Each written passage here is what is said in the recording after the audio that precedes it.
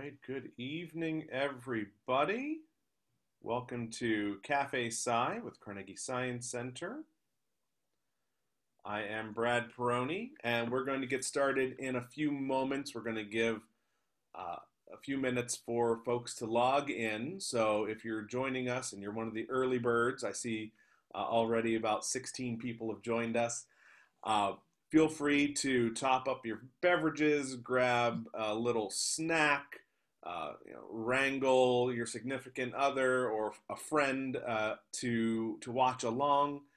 And we are going to get started with our presentation of Dare to Solar Cook, the physics of cooking with sunshine, just a couple minutes after 7 o'clock. Welcome to everybody rolling in here.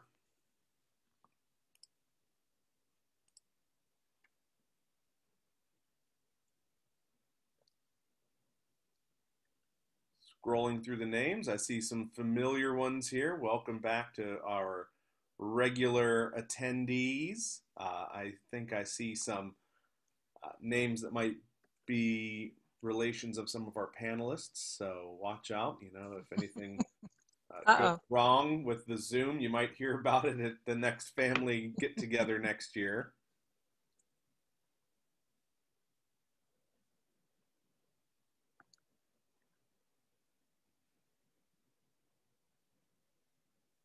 It's great to see so many people logging in already. We have a really interesting topic for Cafe Sci this evening.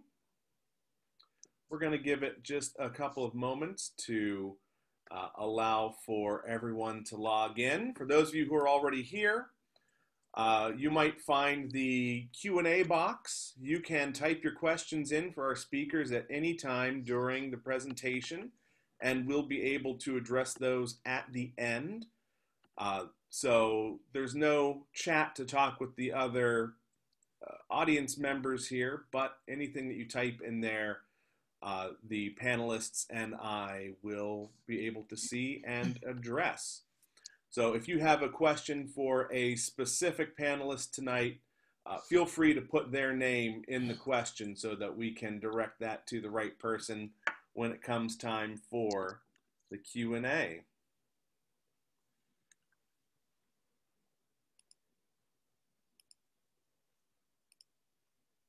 All right. Oh, and I see someone's already used that. Megan, thank you very much for welcoming us. It's good to know that you're on board with us here.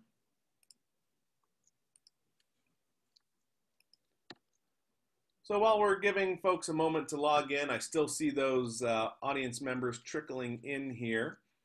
I would like to take a moment to thank PPG and Cook Myosite for their continued support of Cafe Sci. We're very thankful for that to help this free program keep chugging along, especially when we're beaming this directly into your homes. It's fantastic to know that we have that support in our community. I would also like to take a moment to thank anyone who took a moment to make a donation when they registered for the event here. We really do appreciate the fact that you might share with us some donations to help keep this program going. It is a free program, and we want to make sure it's available for as wide an audience as possible. So anyone who does make a donation, you really do help us with our mission for this program. So a very big heartfelt thanks to all of you who made a donation. If you're here for the first time tonight and you like what you see, this is a regular program that we do mostly on the first Monday of the month. We might have some conflicts here and there with holidays. But if you decide you'd like to come back and check out the next speaker, you can find all of that information on our website, carnegiesciencecenter.org. And if you feel so compelled to support Cafe Sci with a donation, we can suggest that whatever you might spend going out to the movies with a special someone might be a good level to support this program. If you're not able to, though, there's no pressure to do that. All right, it looks like our attendee count has started to level out, so we're going to go ahead and start with our introductions for this evening. For those of you who are just joining us, my name is Brad Peroni with Carnegie Science Center, and I will be our Café Sci host for this evening. And I would like to introduce our three guests. Usually we have one speaker, but tonight we are lucky enough to have a trio of experts on solar cooking. We would like to introduce to you Mary Buchenik and Jennifer Gasser, are co-founders of the Solar Education Project, a subsidiary of the nonprofit Global Development Solutions. Solar Education Project is founded on the belief that solar cooking education can transform lives. Solar Education Project crafts diverse programs and workshops that have been shared nationally and internationally, including at numerous Carnegie Science Center STEM events. So thank you for being here again tonight to speak with this audience. Mary has a 30-year career in education, and during that time, she incorporated solar cooking into her science curriculum as a multidisciplinary project-based unit that was a favorite of her students. And Jennifer's longtime commitment to education, combined with her love of travel, made the Solar Education Project the perfect match. Sharing food and culture through solar cooking enhances her opportunity to connect with people. And we also have Alan Bigelow, PhD, joining us tonight. Alan joined Solar Cookers International in 2016 as Science Director and main representative of SCI to the United Nations. He leads testing and performance evaluation programs at SCI and advocates for solar thermal cooking at the UN. So a wonderfully distinguished panel of guests. I am going to turn everything over to these wonderful people. And Mary, I do believe we are sending you first from this talented group. So go ahead and take it away. All right, let me.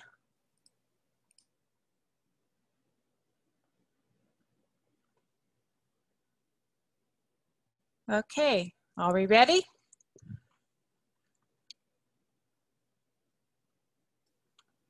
We are ready and...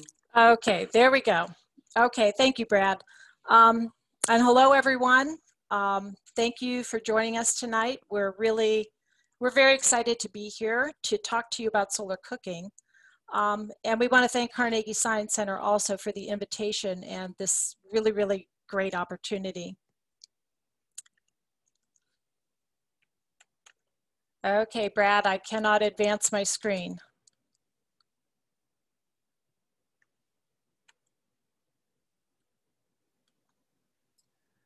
All right, we'll why don't you go ahead and try relaunching PowerPoint and see if that works for you here. I'm not escaping. Okay, stop sharing. I'm so sorry. That's quite all right. With our second online Café Sci, we are running into our first little technical hiccup. Thanks, I'm first. I'm first at something, yay. You know what? We've got to find the first bug to squash, so that's okay. We're honored. Okay. Let's try this. Okay, all righty, here we go. Yay, okay, so first of all, Jennifer and I founded Solar Education Project, or SEP for short, in 2016. And we're based in the Youngstown, Ohio area, which is not far from Pittsburgh and Carnegie Science Center. And as Brad mentioned, for the past several years, we've had the privilege of participating in numerous STEM education programs at Carnegie Science Center. And you know, we believe wholeheartedly that these programs are critical in their impact. They serve over 90,000 students of all ages each year. Carnegie Science Center has a tremendous commitment to STEM education outreach, and I just want to say that we're so happy to just be a small part of that. We appreciate it. Tonight's webinar is going to be recorded, and will be available online. So with the increase in virtual education opportunities, We see this as a valuable resource, and we're hoping that you will share this with others. So let's get started with a quick introduction for any of you who might be unfamiliar with this technology. To be more specific, this is solar thermal cooking because we're using devices that simply convert sunlight to heat energy, which is then transferred to the food for cooking. And pictured here are a few of the solar appliances that we use on a regular basis. In the upper left-hand corner is an evacuated tube. Underneath that is a parabolic burner. In the center, I have two examples of panel ovens. And on the right side, I have two examples of box ovens. And I just want to note that two of these are homemade cookers. So you can purchase a cooker or you can make a cooker. So to help people understand how these ovens work, SEP created the acronym DARE, which is part of our title of our presentation. DARE lays out in sequence the basic principles of solar cooking based on how light interacts with matter. So let's take a look at each letter. The D in DARE is direct. In solar cooking, sunlight is your fuel. So basically, when you want to cook, you have to gather fuel. And so the question is, how do you gather sunlight? Well, you do this by using reflective material positioned in such a way that it directs extra sunlight into your cooking space. And in the diagram on the left, you see a box oven demonstrating that concept. And on the right side is a representation of a parabolic oven, also demonstrating how the light is directed toward the cooking space. The A in DARE is absorb. We know that black absorbs all the wavelengths of visible light. And then as that light is absorbed, it's transformed to heat energy. So in solar cooking, the cooking pots are black, and if you're using a box oven, they'll have one or more black surfaces on the interior.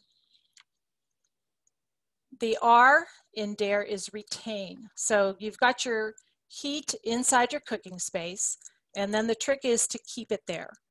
And you can do this in a number of ways depending on what kind of oven you're using. If you're working with a box oven, it has to have sufficient insulation. And the lid has to be, like all the sides have to be snugly fit to one another so that none of the heat escapes. If you're using a panel oven, you're actually creating the cooking space by surrounding the black cookware with a transparent heat trap. And I just showed some examples of heat traps that can be used. You've got reusable oven bags, polycarbonate, kind of a sleeve around the base of the pot, and then Pyrex glass bowls. And then the E, of course, is eat. And I'm excited to share these photos with you. Eating is what cooking is all about, regardless of what method you're using. And so the food aspect is extremely important. And I think it's critical for us in the solar cooking community to show people that you're not limited in what types of foods you can prepare with solar cooking appliances. Jennifer and I know Alan also, we really challenge ourselves to cook a variety of foods using our different solar cookers. All the photographs are foods that Jennifer and I have prepared using the 4 different types of ovens. When we're doing a cooking workshop, the participants have the advantage of taking part in some or sometimes all of the process of solar cooking, from food prep to eating the food when it's prepared. So it's a very sensory experience, including smelling and tasting. But because we're virtual tonight, we wanted to share these photos with you. And I also have a few short videos that I'd like to share with you, and I hope the quality is good enough for you to see the food cooking in the ovens. This is the box oven, and I prepared chicken breast and stuffing. And you can see the steam rising. It was quite a full pot. I think we ate for 2 or 3 days out of that. The next one, these are panel ovens called Copenhagen's, and these are both homemade. I use them frequently. And the one on the right is made with upcycled materials. If you look inside snack bags, sometimes the interior is very reflective. And if you open those up and wash them out, you can easily use those to cover a panel with to solar cook. This is an evacuated tube, and I love to cook bread in the evacuated tube because it has a wonderful hard-crusted texture. And then last is the parabolic burner, and you can see that it mimics like a burner on the top of a traditional stove. You can boil and fry with this type of oven. So when you see what these ovens are capable of, and think about the fact that this is free fuel and 0 emissions for the cooking process, it begs the question, what's the potential benefit, of solar cooking for people?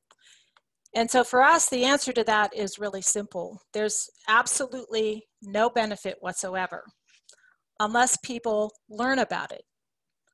So it's that simple reality combined with the relevance of solar cooking to STEM education that motivates us to share solar cooking as a learning tool.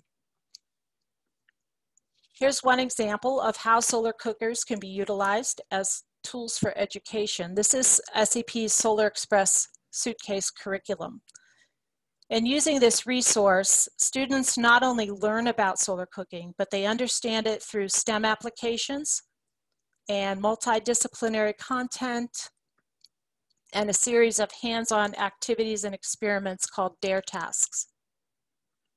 So as Brad mentioned, I like to use project-based learning a lot when I was teaching. And within this model of learning, students are really encouraged to become scientists and engineers, mathematicians, and designers. These are pictures of some of my students during one of our solar projects. And I encourage them to explore the impact of solar cooking in a real-world context. And the cooker itself becomes a tool for educating students in areas of math, solar energy, sustainability, engineering, and a whole range of other disciplines, including the arts. This kind of three-dimensional learning is relevant for students everywhere, even in a virtual setting, which you can see on the right-hand side of the screen. So with this in mind, one of the first solar cooking STEM manuals we created was for a trip we took to Haiti in 2016. If you can't read this, it's because it's in Haitian Creole. We wrote the manual, translated it, gathered together some hands-on materials, and then we shared it all with our host school in Port-au-Prince. I want to finish my portion of the program tonight by featuring a solar cooking STEM education project being conducted by our colleague Kamali, who lives in Eldoret, Kenya. Kamali runs a nonprofit called Students Solar Cooking Science Projects that he and mentor Sharon Cousins started in 2011. SEP's had a very close collaboration with Kamali for several years now. Kamali's personally instructed close to 1,000 children and adults over the past decade. And in his workshops, students learn about the science of solar cooking, a little bit of economics, and he also talks to them about the positive environmental and health impacts of zero emission cooking. Students are totally engaged in the process, building and cooking with their ovens, and I think it's this engagement that is one of the best aspects of his program. Kamali specializes in the construction of box ovens and even shares his carpentry skills with the students, again, allowing them to take part in the process. This commitment to education and the use of solar cookers as tools for STEM learning is really at the core of what Solar Education Project does. And whether it's the United States or Haiti or Kenya or any other place in the world, we believe that education and solar cooking are both transformational. And with that, I thank you, and I'll turn the program over to Dr. Alan Bigelow, who will share his unique experiences and a physicist's perspective on solar cooking. Thanks, everyone.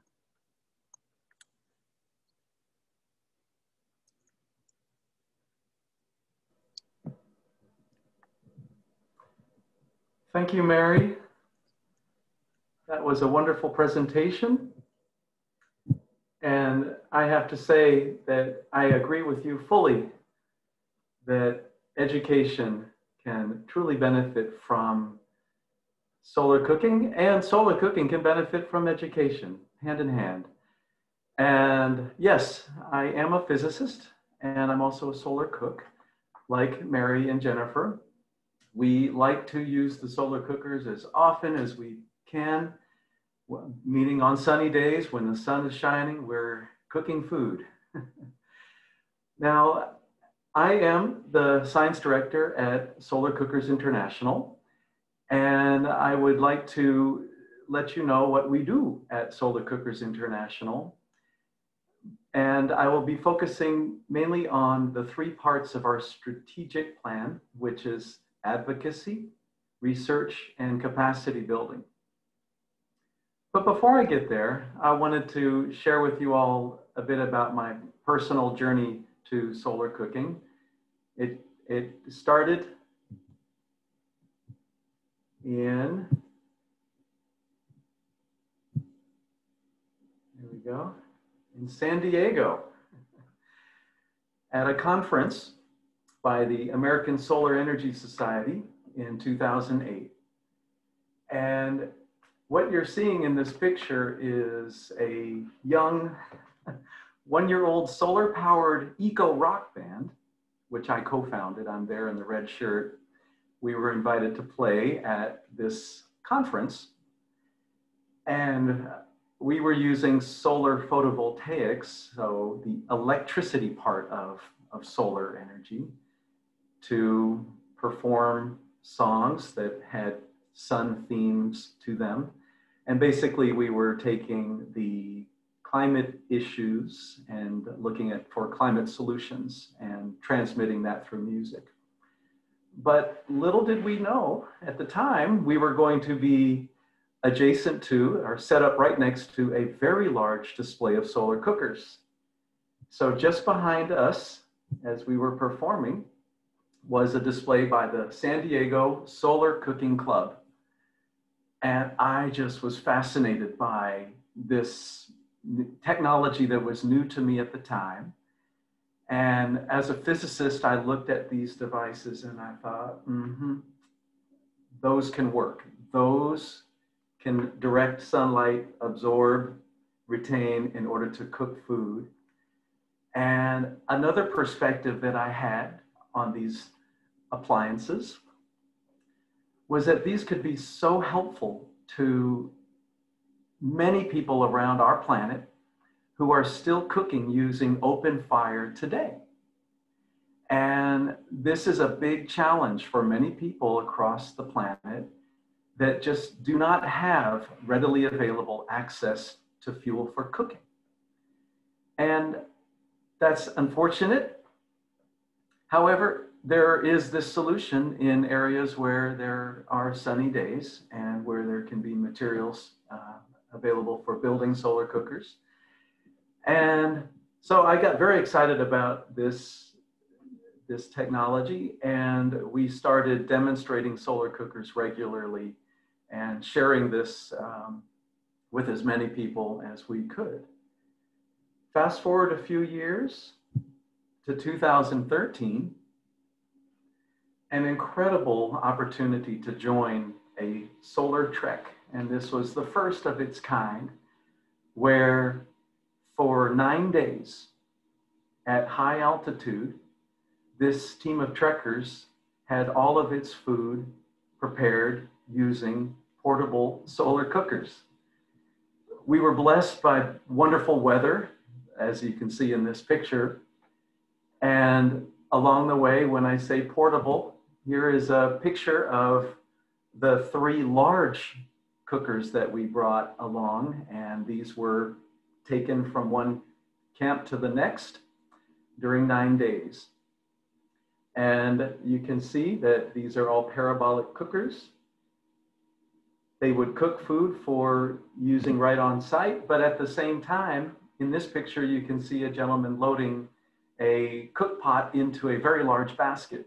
And this is a retained heat basket, which is also part of the whole solar cooking, integrative cooking mode, in that you have the solar cookers to heat food, bring them to cooking temperatures, but once they're at those cooking temperatures, they can continue cooking when they're placed into a retained heat basket.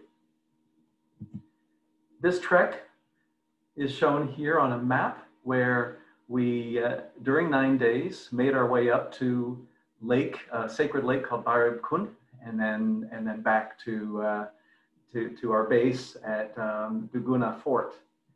And along the way, it was somewhat of a cultural experience as well, very much cultural. And I'll start with the food. Here's a picture of one of our solar lunches. And the food that we had along this trek was a mixture of Nepali food and Western food. And it worked very well. We had solar cooked meals throughout. And even in the evening, when it was very cold outside, because we're at high altitude and it's dark, hot meals came out of the retained heat baskets.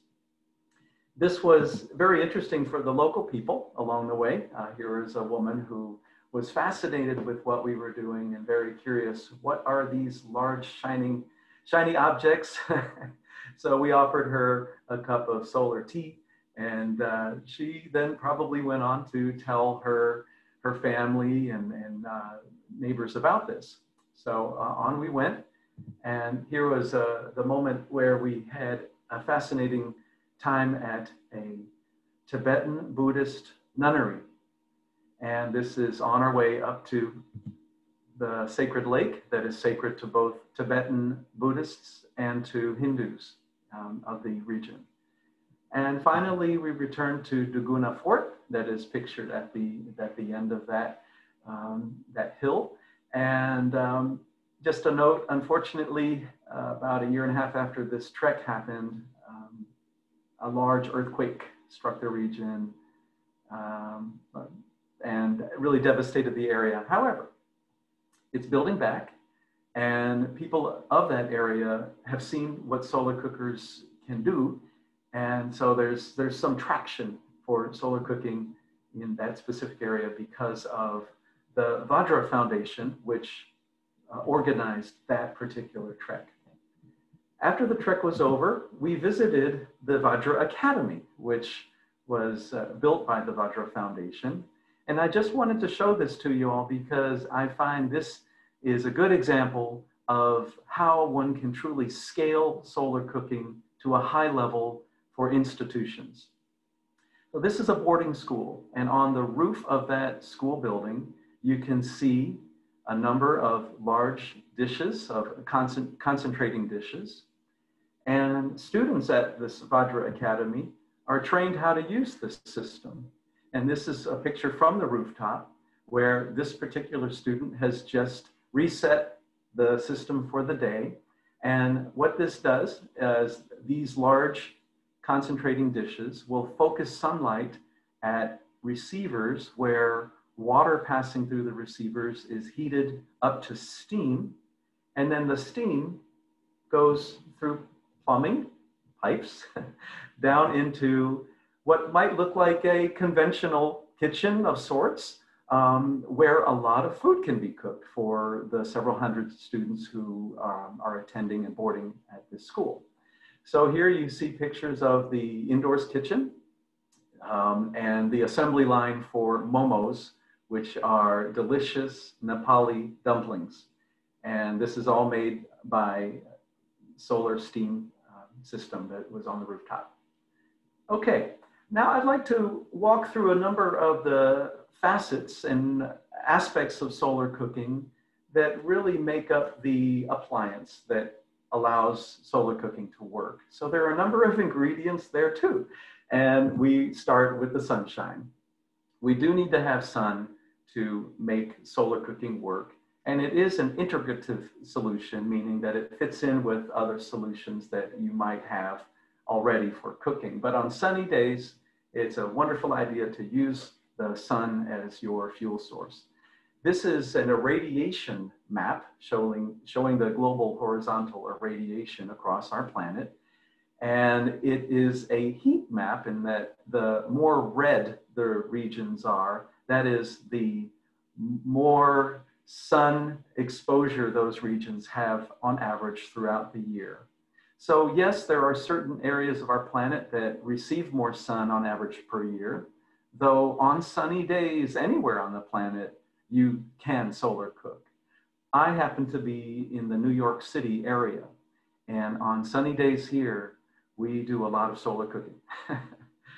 Okay, so after the sun, we then need to direct it, as Mary introduced with DARE.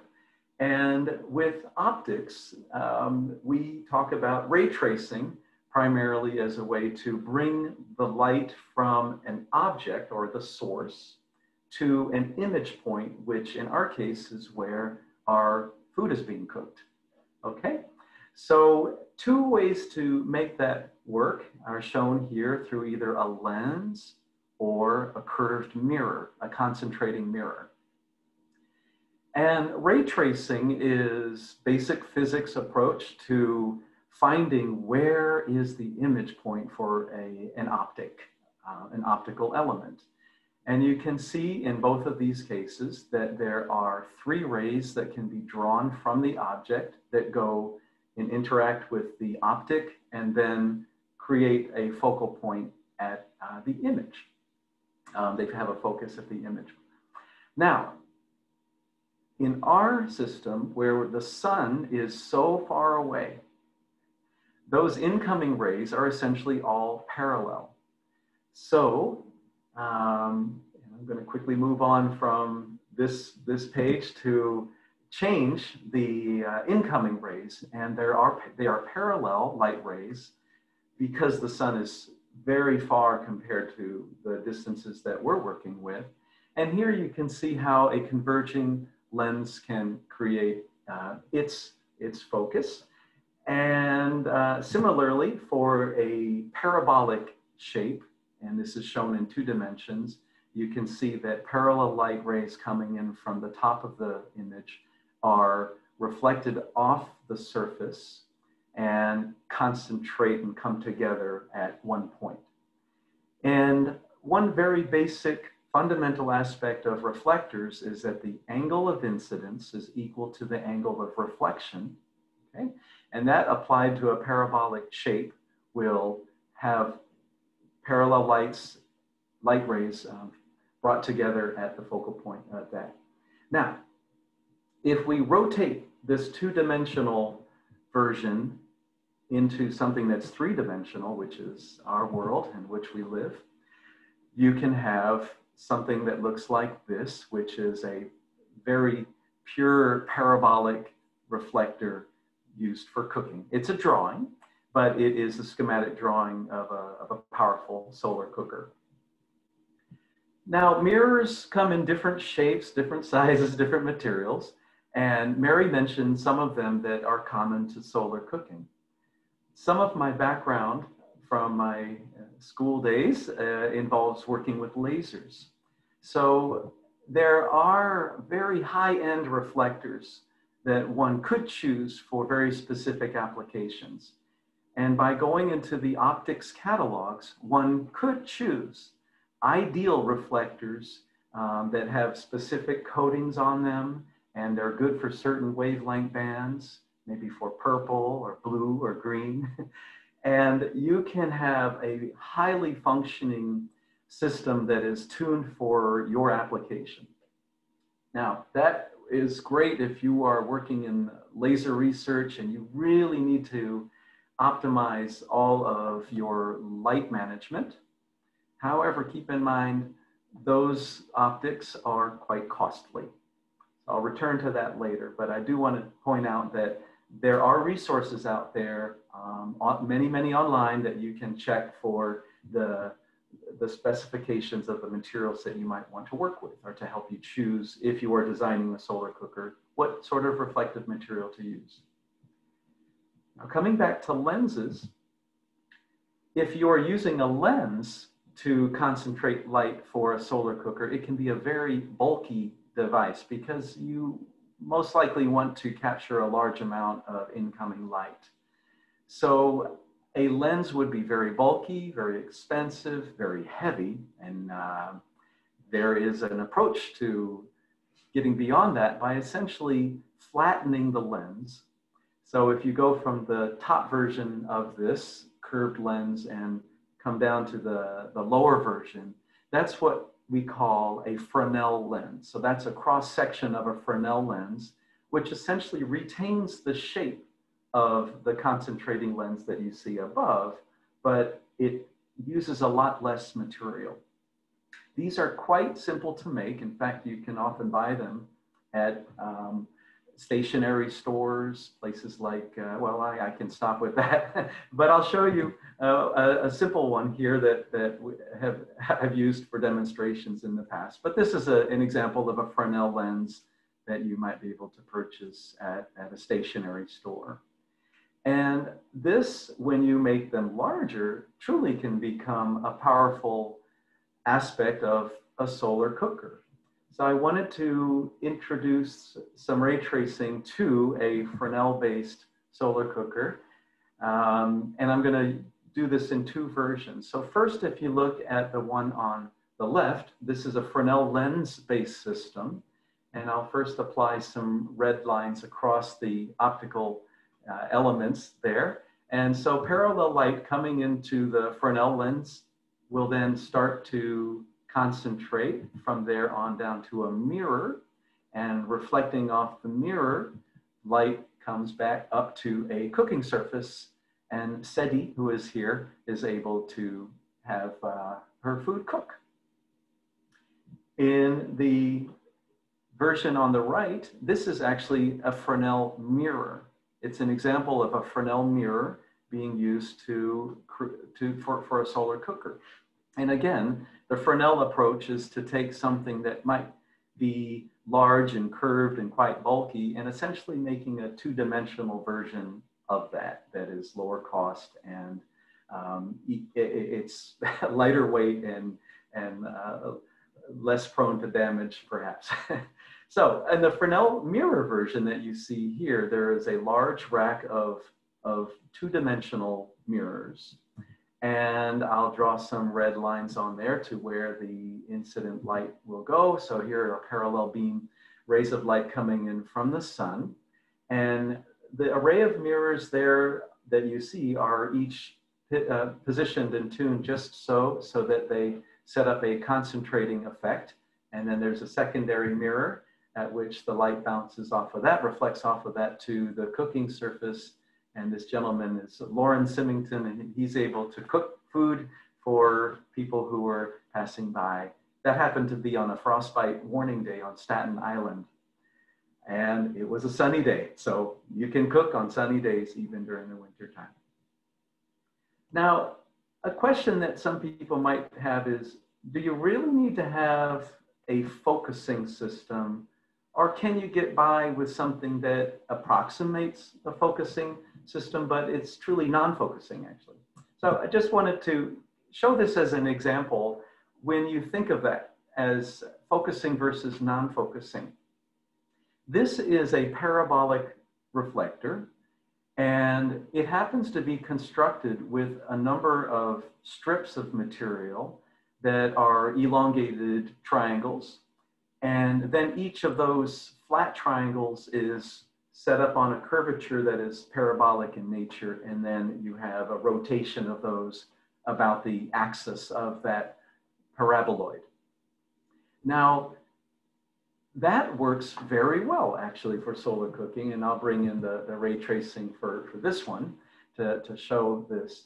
And what this does, by not being a pure focusing system is that it actually distributes the spot size of the sun, meaning the image of the sun is enlarged a little bit. And we're working with cookware. That is our target.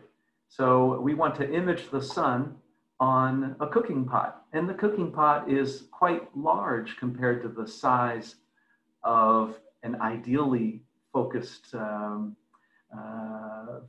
image of the sun. So by using some non-focusing techniques or doing as well as you can with what you have to work with, you can still create a very effective solar cooker. That cooker happens to be 1.4 meters in diameter, and it's called the SK14. Now, the next part of what Mary introduced you to with DARE is in absorbing light. I wanted to elaborate this just a little bit more. We want to absorb light on oven walls and also on cookware. And going back to my days as a laser physicist, we often needed to measure the power of our lasers. And we would measure the power at various points along the laser beam path using a power meter that had, very much like the one shown here, that has a matte black surface. And indeed, matte black, very dull black, is an excellent absorber. For cookware, shown here, it is quite common to use chalkboard paint. So what you might see on a blackboard, if that is initially plywood that is then painted with blackboard paint, which you can buy in many hardware stores around the world. This happens to be from an event in India, just north of Mumbai. And this gentleman was painting this pressure cooker with matte black paint so that it could be used more effectively for solar cooking because it would absorb the sunlight more effectively on that coated surface. People have gone and done extensive research on this. Here is an abstract from a paper that was published last year. And this was looking at soot-based coatings for solar cookers. I had mentioned earlier that many people on our planet, about 40%, are still cooking over open fire on a regular basis. So they're using firewood or charcoal, and that can be very difficult and challenging for people to find and access, particularly in areas where there is extreme poverty and just not much access, deforested regions. And in many of these regions, women and girls are often walking for long distances to scavenge for wood. It's a dangerous activity. And in areas where that is happening, sometimes in the peripheries of refugee camps, there's tension with local populations that can truly lead to I'll keep it simple here because I know that we have a mixture of our audience, but it can lead to tensions and conflict.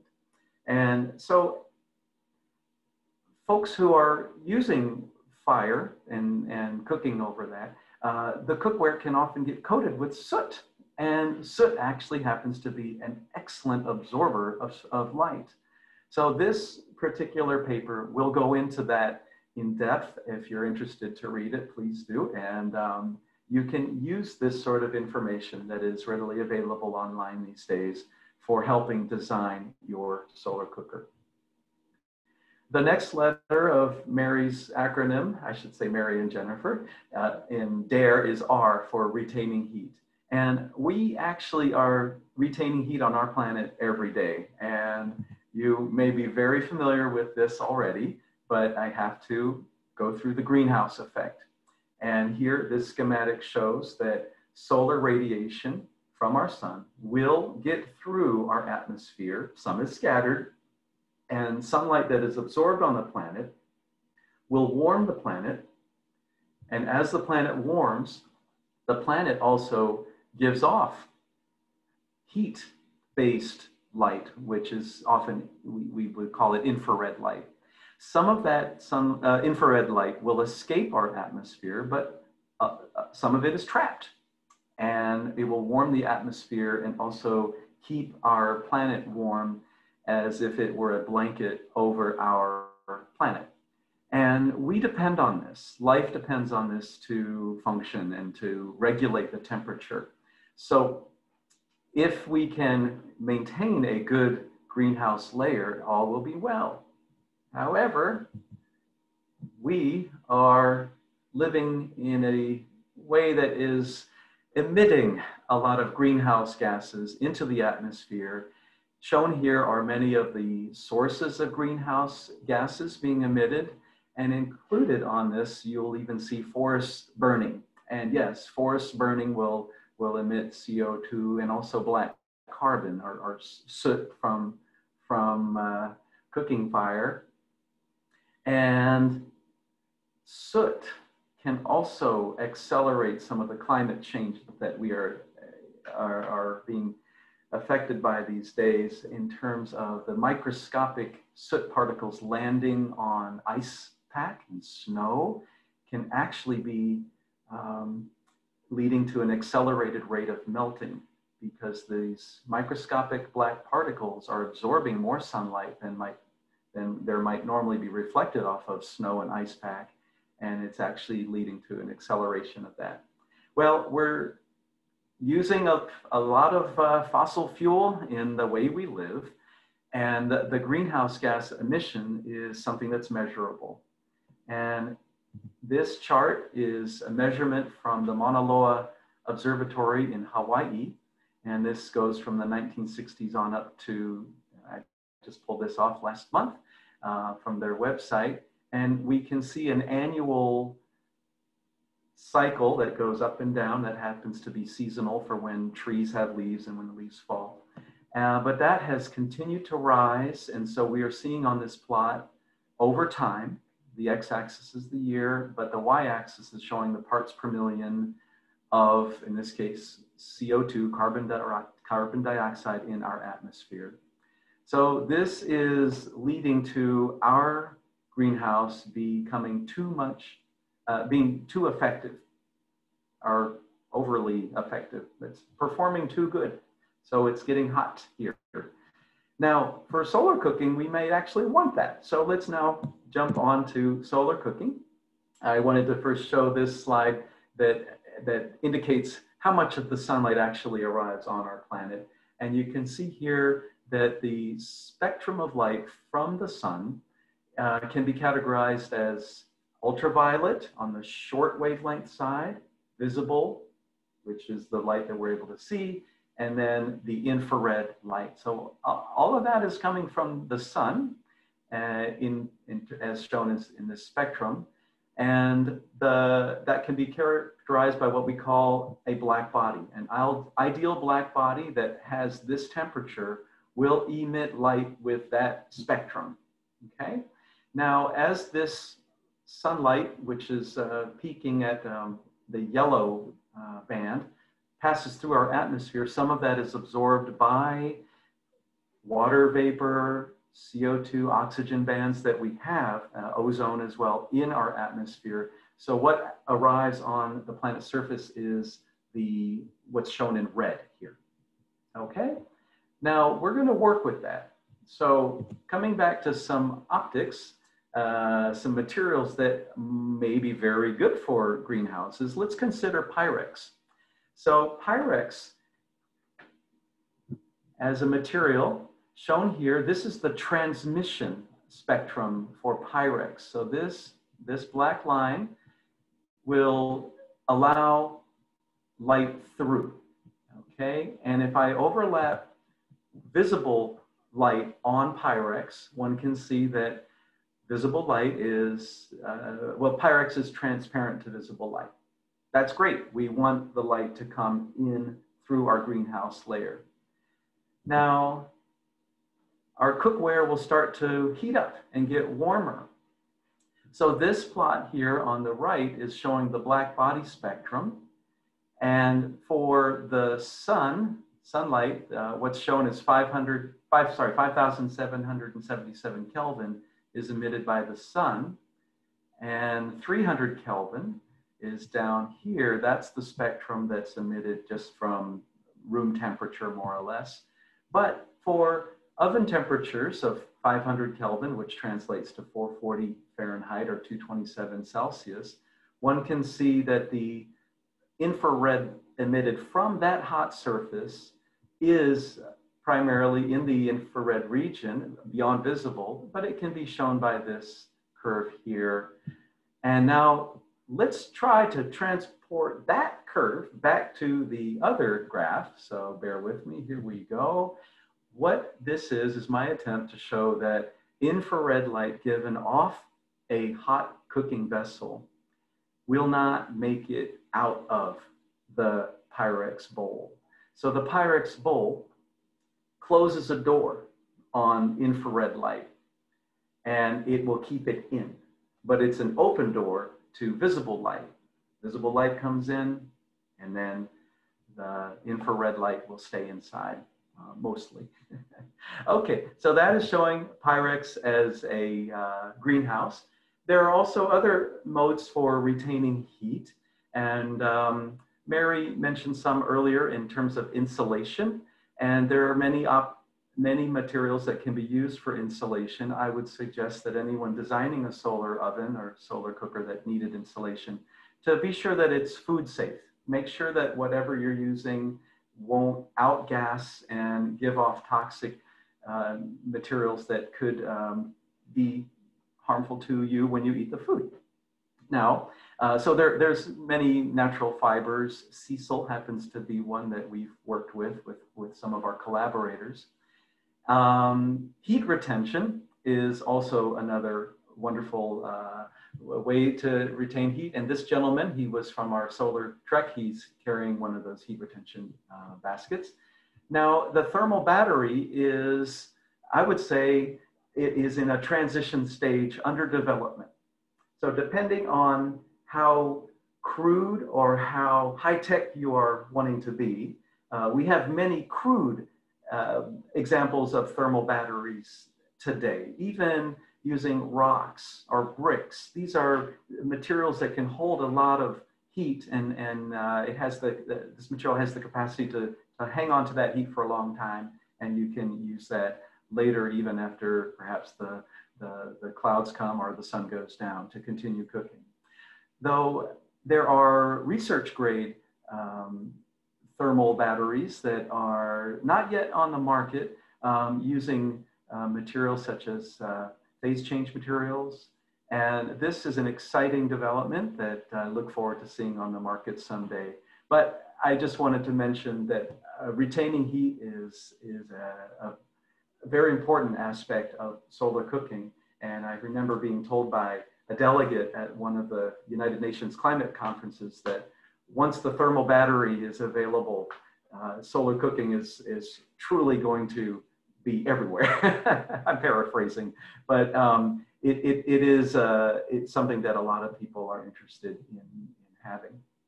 Okay, next I'd like to just go over a few design considerations about solar cookers. I've covered some of the more research grade aspects of the materials in solar cooking, but when it comes down to our real world, and if someone's making a product that they want to sell, let's look at these aspects. Affordability it's essential.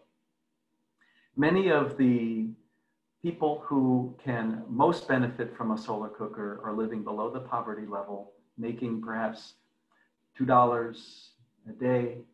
And I've heard that in some cases, families making that amount of income could spend close to half of their earnings on firewood and charcoal. So that's a reality, and the most vulnerable people who we would like to help with solar cooking cannot afford much. So while we can make a high-tech, space-age solar cooker, maybe there's another way to take this approach so that it will actually reach the people that really need it. Availability. Local manufacturing with local materials by local artisans. Bring in the capacity for building solar cookers locally so that they don't have to be shipped. This will keep the costs down and also increase the capacity for solar cooking in regions of greatest need. Appearance, how does it look? Is it attractive? Does somebody want to use it for solar cooking? Now, that and the next item here, function, how well will it work? These are two very important aspects where solar cooker designers should listen to the users. The women solar cooks who are out in villages and they're using something that is very different from how they've always been cooking. What do they think about it? Does it work for them? Do they want to use it? Are they able to use it? Then, what suggestions might they have for you as a designer to improve it, to make it truly work as best as it can be for them? We call that inclusive design. Listen to the feedback of the users and incorporate their feedback into improving your solar cooker. Lastly, I wanted to just mention sustainability. Sustainability is something that we're very interested in these days for our planet, our own lives, our health, our environment. And while we have options and choices for what materials we would use to construct something, a designer can look at the carbon footprint of each material, what it takes to put it all together, and what it takes to get that to a customer. Now, this is something that consumers are looking into more and more these days. They're asking, how much energy did it take to make that thing? So along with that, they're asking, what am I going to do when I'm done with it? Can I recycle it? Can I turn it into something else? So I'm just throwing these out as aspects to consider for people who are designing solar cookers. Now, I work at Solar Cookers International. So who is SCI? Who is Solar Cookers International?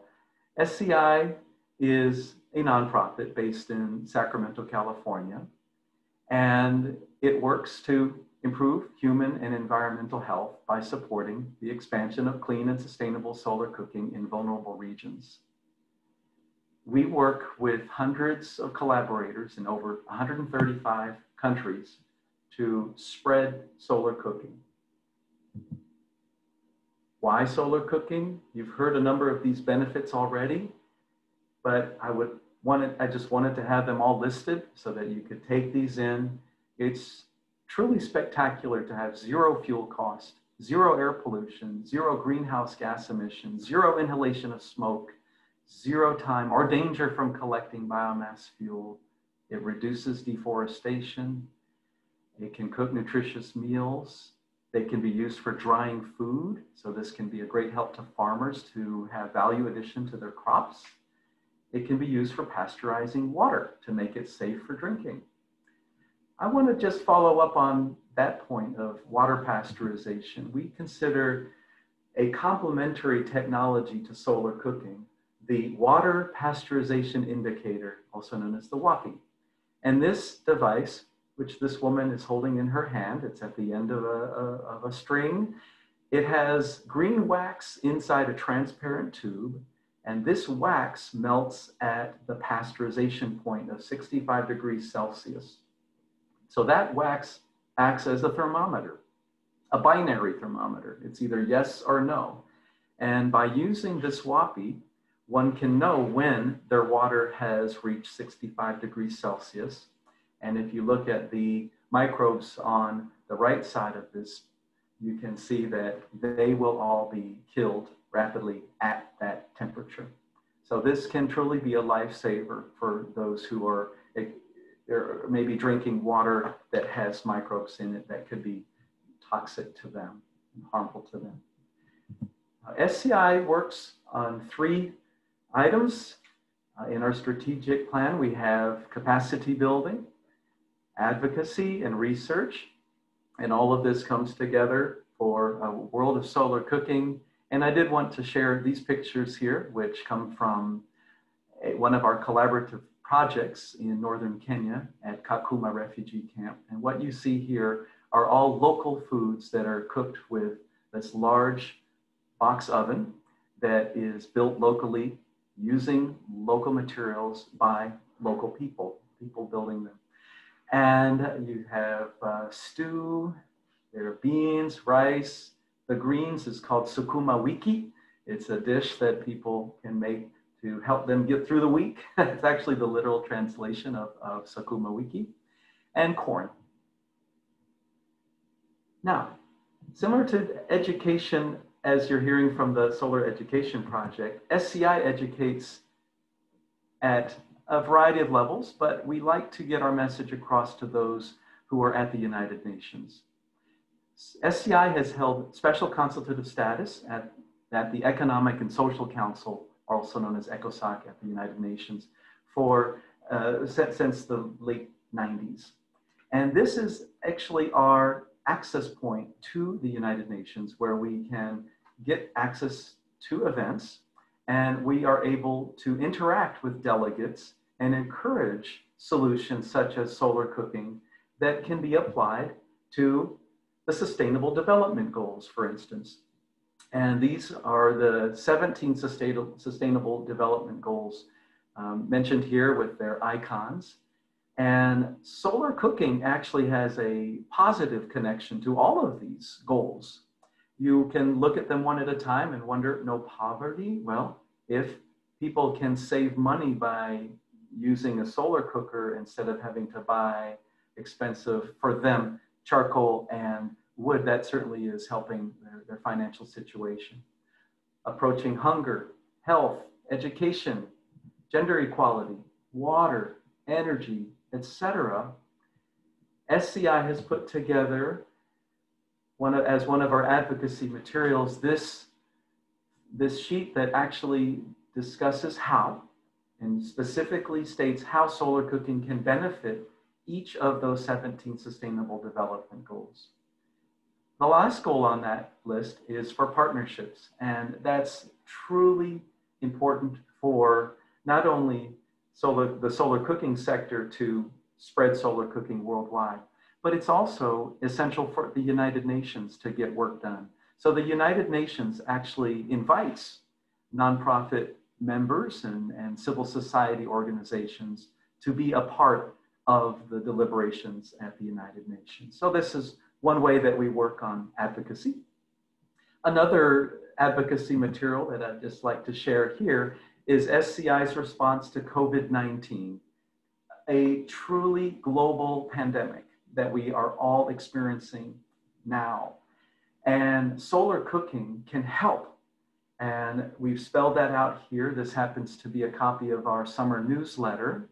And this is available on our website, as is the previous slide I showed. So please come and visit us at www.solarcookers.org. But in short, if you are able to use the energy, the clean, sustainable energy that is delivered for free to your door, sunlight, for cooking, this can minimize the time that you might spend at a fuel market, mingling with other people where diseases might spread, communicative diseases might spread.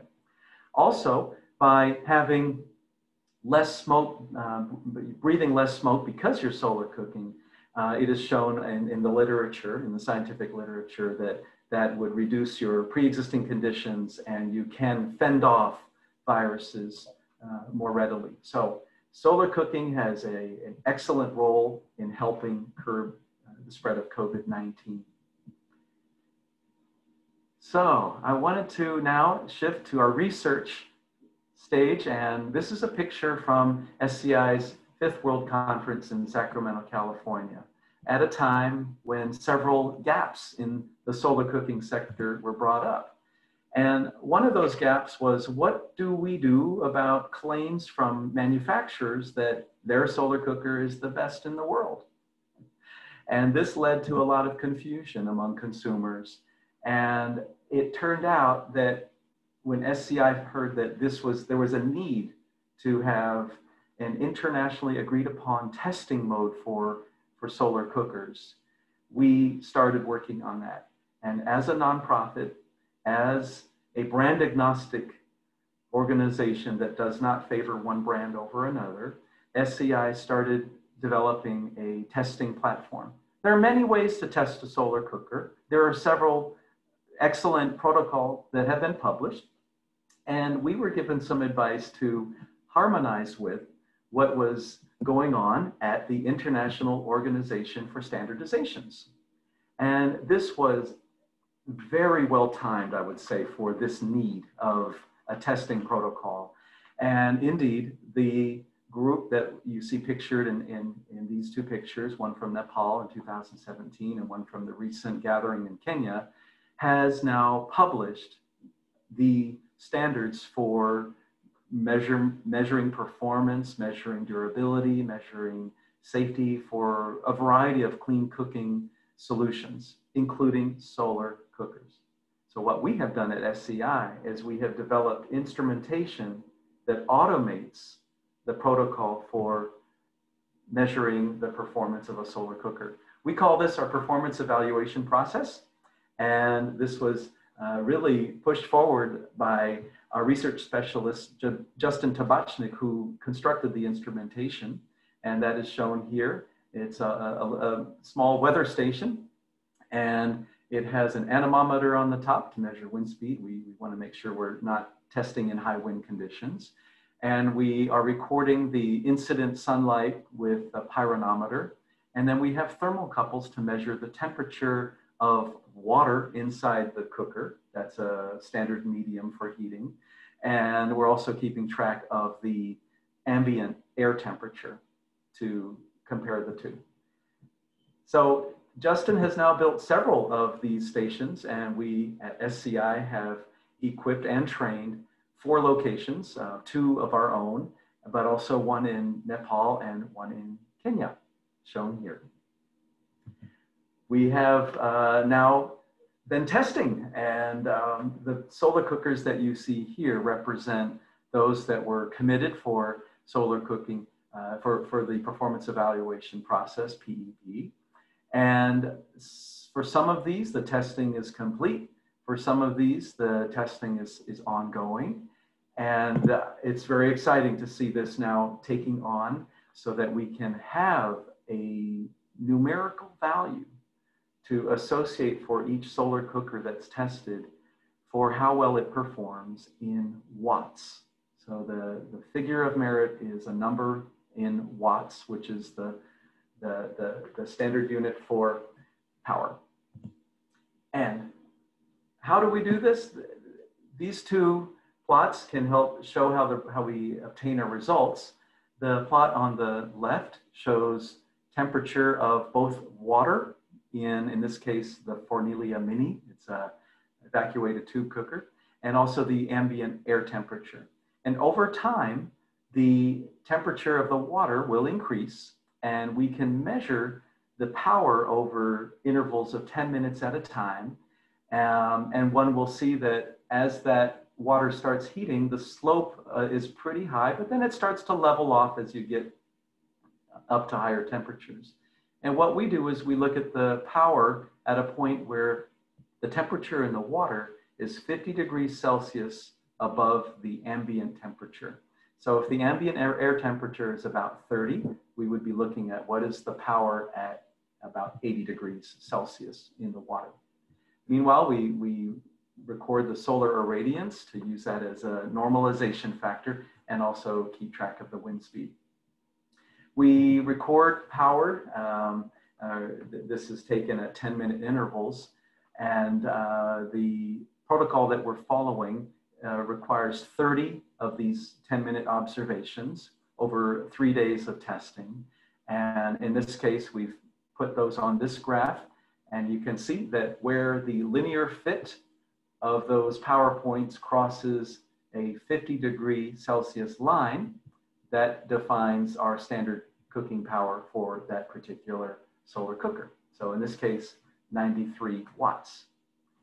I should now show you a series of these measurements and the results from several solar cookers that we have tested at SCI. And I just wanted to emphasize that this measure is a measure of the uptake of power into water as it heats. And it's important to keep that in mind. That's different from, say, if you have an electrical appliance and it has a rating of power, but that is really what is going in to that device from your outlet, your electrical outlet.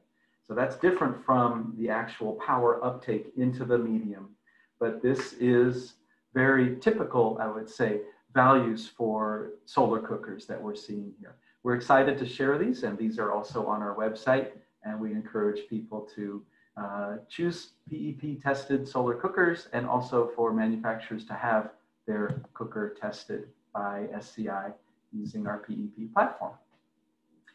SCI also offers resources for spreading the capacity, to increase the capacity of solar cooking. So you see them here. We have surveys that can be used for projects. We have best practices that we recommend in project development and data collection. And also we have a platform for networking. One of our very exciting tools that is available through the John Calventine Solar Cooking Toolkit happens to be also found in the Solar Cooking Wiki, which is an exhaustive, comprehensive resource of solar cooking information. It's like an encyclopedia. It's interactive. You can add information to that, but please visit it and use it often. It has its own website, which is slightly different from ours. It's solarcooking.org. Okay. Also, we keep track of where are solar cookers around the world. This is a map. It's a global map of the solar cookers that we are aware of. So SCI listens to the field, and those who are out in the world distributing solar cookers, spreading solar cookers, selling solar cookers, will report to us how many, when, and where, and we track progress on this map that you see here. So from that map and those numbers, we can generate impact data, such as what you see here, the number of solar cookers worldwide, 3.9 plus million, and how many people are directly impacted by that, 7.5 billion meals solar cooked, and preventing an amount of CO2 emission into the atmosphere, 30 million tons, and a potential for savings if this is spread more. And so we have a potential of impact if solar cooking is scaled worldwide, and SCI has put together and published these solar cooking impact summaries, one for each country. These are available on our website, and this is part of our advocacy material to encourage countries to choose solar cooking, to encourage countries to include solar cooking as a solution in their nationally determined contributions, or NDCs. And that's a part of how the countries are engaged with the Paris Agreement, okay, at the United Nations level. Also, we are encouraging countries to report that they are using solar cooking in their countries during their voluntary national reviews at the high-level political forum at the United Nations. I know that's a lot of UN jargon just now, but it is important to bring the awareness level to the people that can truly make change, the policymakers.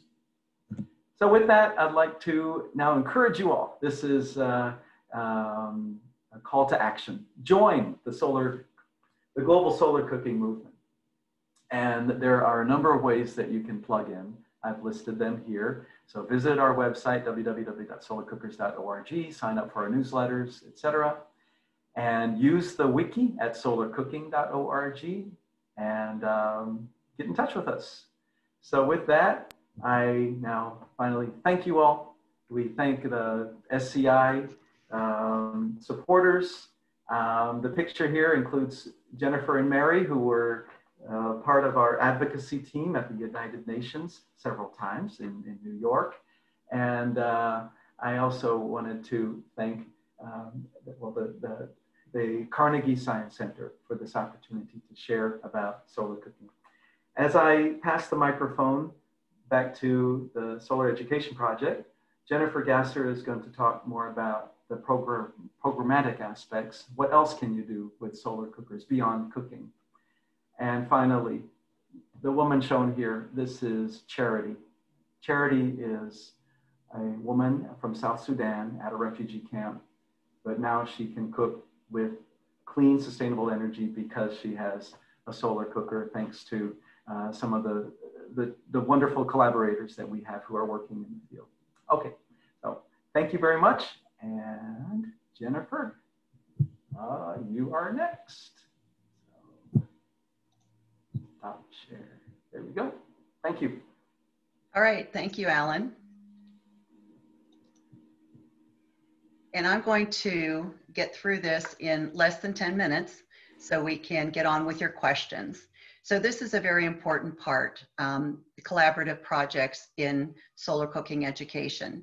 And these are more local projects, and we are a part of them. We design educational programs for all ages in all regions of the world. SEP participated in over 100 programs spanning 6 countries and distributed or built 733 solar ovens along the way. We are proud to be a part of these programs and look for new and creative ways to introduce solar ovens. Our first program in Haiti was a medical dental mission, and we trained the trainers. We worked with a dozen volunteers who shared solar cooking within the Chantal community. We started by training on the parabolic, and where they cooked rice and bean and spaghetti with herring. And this panel oven, we made cake. We shared food and culture in a way that helped us learn about Haiti's rich history. 2 years later, we broadened our focus to include teacher and service training. And we shared our prototype solar education suitcase right here. And it was a very interesting teacher and service training.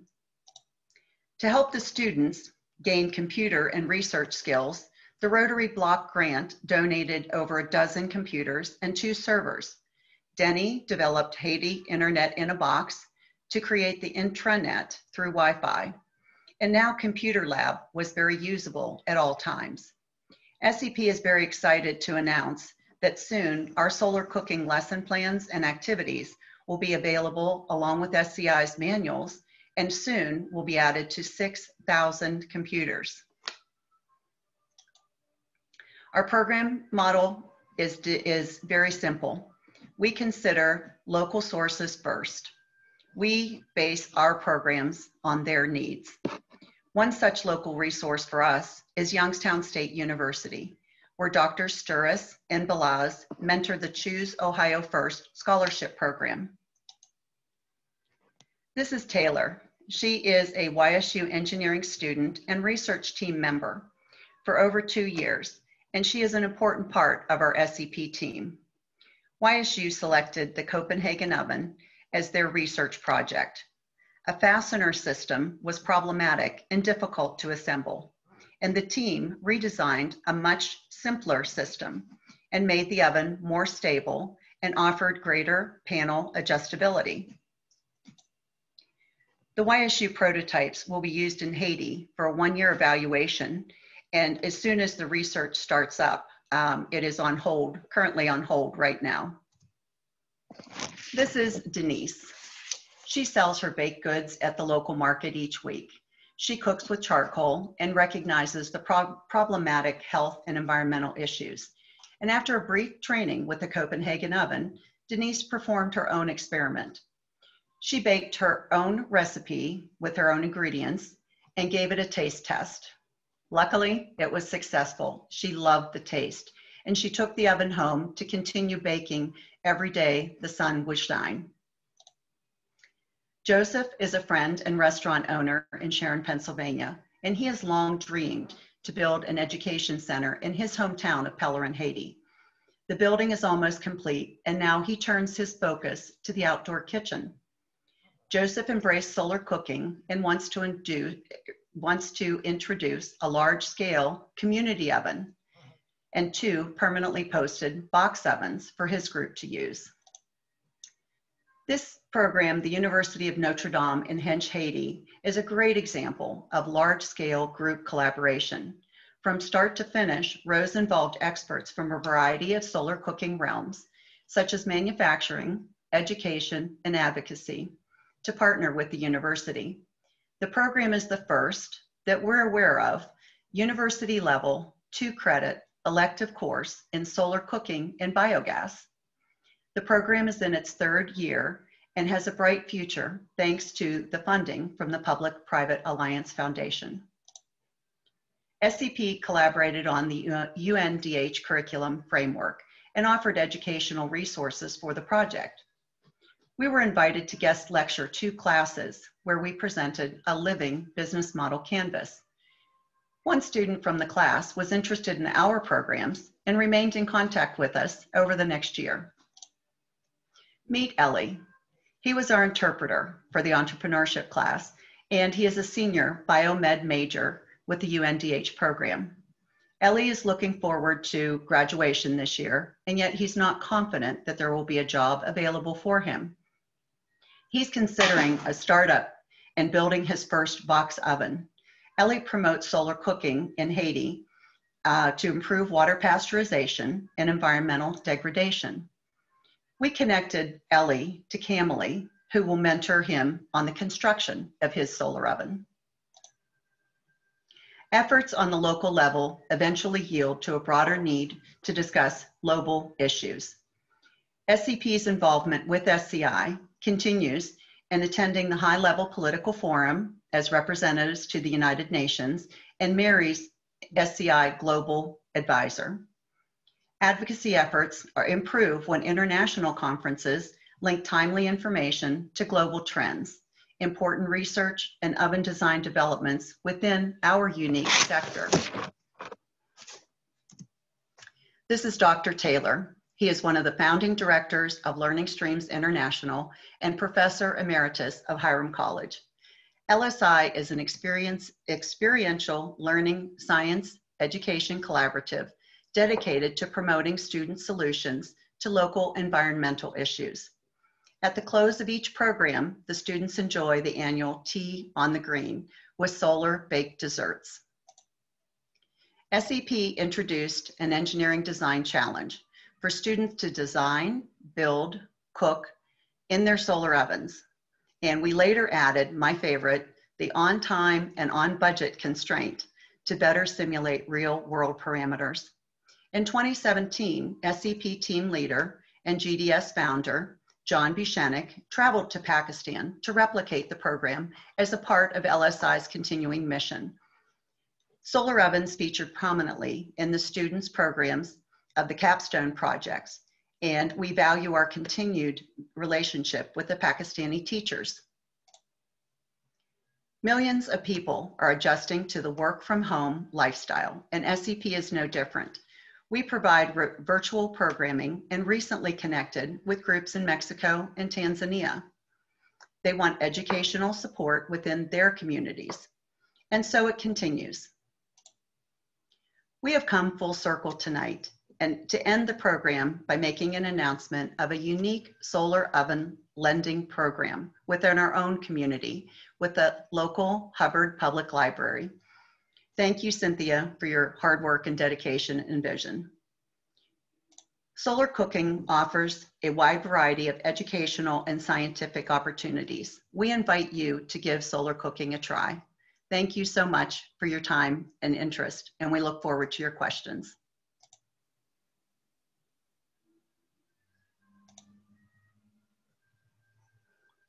All right, thank you very much, Jennifer and Alan and Mary. That was a wonderful suite of presentations here, and we've got several questions that have come in. Before we start taking those, I would like to remind everybody that there is a Q&A box. It should be down at the bottom of your screen. You can go ahead and type your questions in there, and if it's a question for a particular panelist, feel free to go ahead and make a note of that in the question.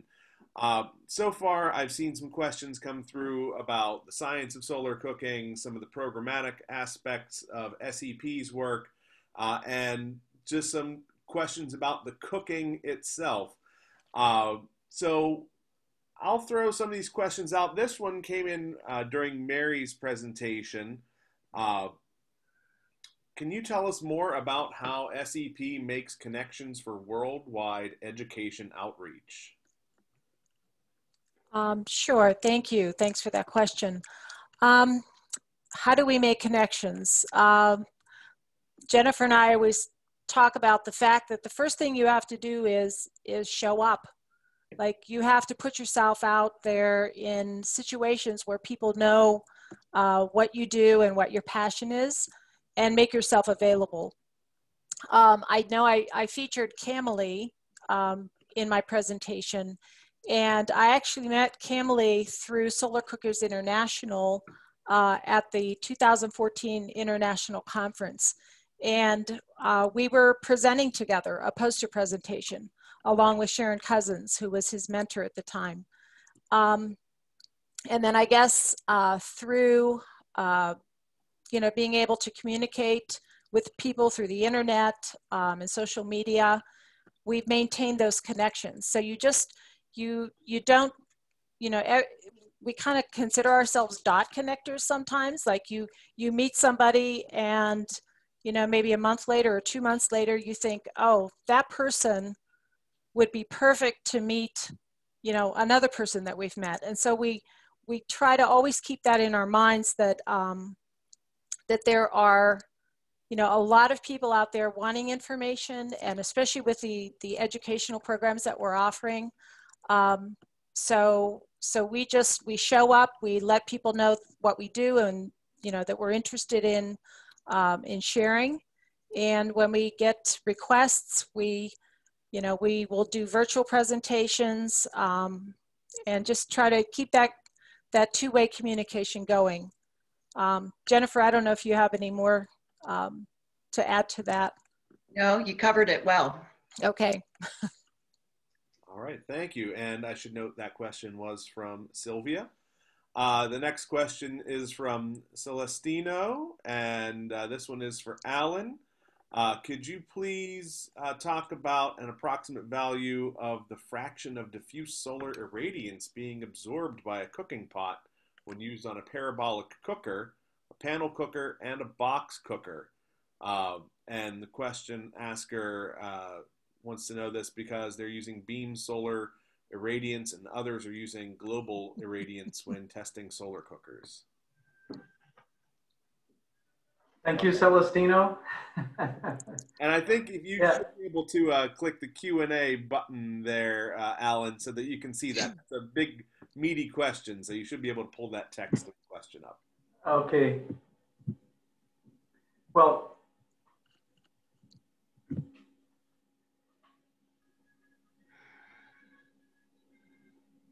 my response to this is that diffuse irradiation and direct irradiation can be absorbed in the same way. It's still light, though you will have a different spectrum from the scattered component.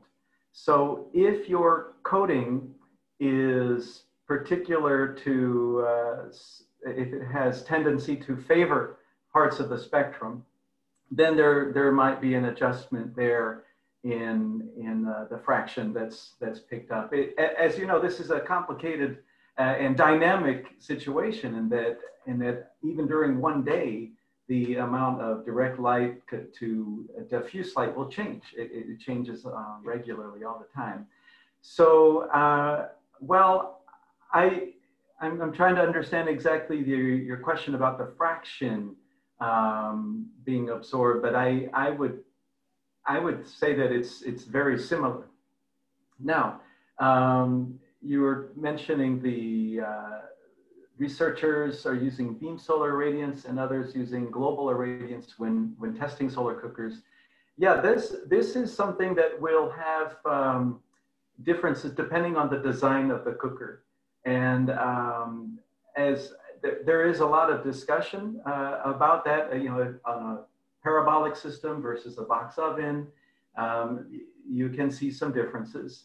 But I would like to remind people about the size aspect, the spot size of the cookware versus the spot size of a focus point of sunlight. And it can be quite different. I was looking at some calculations earlier about the size of the sunspot from a quality lens or quality reflective mirror, it can be down on the order of millimeters to centimeter in a system that might be one that we would come across fairly commonly with solar cookers. Now that's very small compared to the size of the cookpot generally. So the size of the cookpot being larger can accommodate the diffuse radiation coming in as well for along with the direct light. I hope I'm answering your question on that. But again, I think if you look closely at the materials that are being used, you could look at whether or not there would be a change between the scattered light versus the direct light. But I think it's light is light, and generally the coatings used on solar cookers, if you look at the paper I shared, the absorption is very high. So, okay, I think maybe we can move on, and Celestino, I'll be happy to follow up with you later. Yeah, you know how to reach me. Okay, thanks. All right, thank you. We've got, and Celestino thanks you as well, in Portuguese, no less. Obrigado. So we have some general cooking questions here. So I guess anyone feel free to jump in on some of these. So there are a few that we can summarize from Stephen and Michael. How do you control the temperature when you're cooking, and how does the timing of the cooking compare to a more conventional oven or stove? Who wants to go? Me? Okay, I'll start. How do you control the temperature? The sun kind of controls the temperature. We'll start there. And in some ways, you really get tuned in to your sunlight, to your available fuel source. Also, depending on the type of oven that you're using, you know what your range of temperatures will be. So, for example, those panel ovens that I told you that I make myself and use, they cook in a very moderate range. So for me, they work similar to a crock pot. So I can put something in there, and I know what types of foods to cook in there. And then I also observe my sun. If I have a really intense sun that's overhead and very direct, I know that I'm going to be working at a higher temperature. And so I adjust for that. So it's kind of an art also. If people aren't comfortable with that, you can always insert thermometers into your oven so that you can see what temperature you're working with. And, you know, I had that question too when I started solar cooking, and I was researching, you know, some of those things, and I discovered that even our conventional modern ovens are always working in a range of temperature. So when we set it at, say, 325, it doesn't mean that the oven is always at 325. It will drop several degrees below, and then it kicks on and it comes back up, and it increases above 325, and then it comes back down, and it just continues that kind of a swing. While in our minds, we're thinking, oh, that oven is at 325, but it really isn't. I also wanted to mention there's a gentleman, I can't think of his name right now, who is really involved with a tracking system. And his tracking system is designed to, it's connected to a thermostat, so that he can slightly adjust the oven to either have a little more sunlight, a little less sunlight. And he does that also with a solar panel. And he's able to maintain a temperature. So I think he's, you know, he's been really creative with trying to be able to say that his oven is cooking at a specific temperature. I don't know if anybody wants to add to that, Alan or Jennifer. I'll jump in, but Mary, that was Great. And to carry on with that, I want to bring in the factor of time. And that with solar cooking, as you learn to solar cook, you will become an expert with the time and temperature relationship. And what I mean by that is that, as Mary said, it's often the sun that will do the majority of the temperature control for you. So a lot of this is regulated by available sun. If your solar cooker is not at the temperature where you want it to be, ideally, well, you can often compensate by cooking for a longer amount of time to allow for the same amount of energy to come in and do the job of cooking the food. On the other side of this, if your oven is too hot and it's a higher temperature than what you would expect, then you can go for a shorter amount of time. I would also say that there are other tricks that some solar ovens come with reflectors that can be put in place or taken away. Sometimes the manufacturer will call those boosters, or it's sold as an auxiliary item. And so that is one way to step up the capacity for temperature for a particular oven. And once you have the highest level of performance for a particular oven, you can diminish the temperature by sometimes using a mask or a material to put over the oven to block sunlight from coming in. Now, that said, I'd like to challenge researchers and students to come up with new ideas. I can envision that you could have an oven that is getting too hot, but maybe a thermal regulator in there could open a vent and get some of that heat to go out, bring in some cooler air, that sort of thing. Have a reservoir maybe next to it that has the hotter air that's been stored with maybe another side to your oven that can shuttle in air easily. Now, a lot of this can be done with low-cost electronics similar to what we use for our PEP instrumentation, which is all based on the Arduino platform. So those of you who are electronically inclined, try it out. Contribute to this work. There are certainly, there's room for development and taking this to another level. Great. And Alan, you also answered whether intentionally or unintentionally, I think you answered Constance's question about food that starts to cook at one temperature, but then the temperature has to change midway through. So pumpkin pie comes to mind. Oh, yeah. Can I say something about that? Hi, Constance. There are certain foods, you know, when I'm determining what I'm going to cook, you depend on the weather a lot. And in Northeast Ohio, we're known for cloud cover, and I know Pittsburgh also. So there are times when, you know, I would love to be able to put something in particular out in my cooker, but I don't. I choose not to, just because of my local conditions. And so that would be one of them. I would not attempt to bake a pie that I have to start out at 425 degrees and then bring it down to 350 for the balance of the cooking time. But if you saw the pictures of the foods that we've cooked, there's just such a variety, and they're delicious. I mean, it's a variety. And I still, after all these years of solar cooking, when I open that oven and the steam comes out and you smell the food, like, I still get excited, and I still like, wow, this is so cool. And I sometimes can't believe that I just cooked something with sunlight. And this is after years of doing it. So it never loses its cool factor. Excellent. Thank you, thank you, thank you. We have a couple more questions here, and to anyone who might be on the fence about asking your question, there's plenty of time to get those questions in the Q&A box.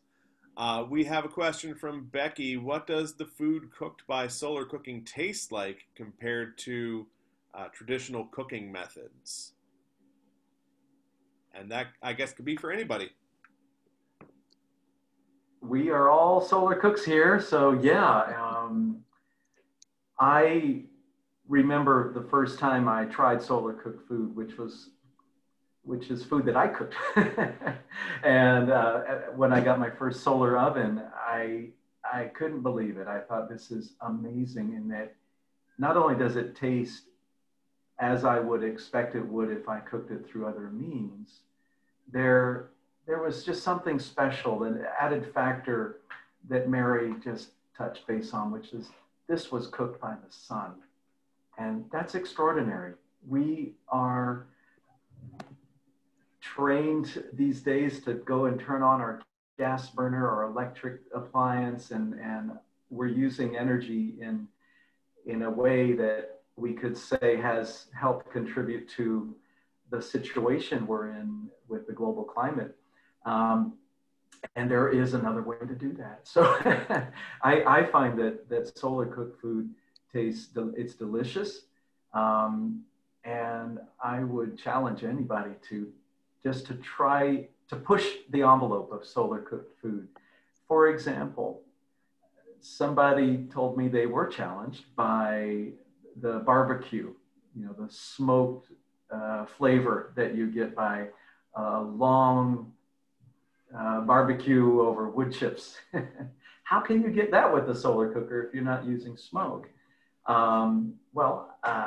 The person who was telling me this told me that they took some wood chips and they placed the wood chips on the griddle of a parabolic cooker, and that gave enough of the flavor off of the wood chips that then went into the food, and it gave it that naturally smoky flavor. So that is something that we hear challenges sometimes, that people who typically cook over charcoal or wood fire, they like that smoky flavor. Well, you can get that in solar cooked food too. And I have a few favorites. As I think I mentioned, I love to bake bread in the tube oven.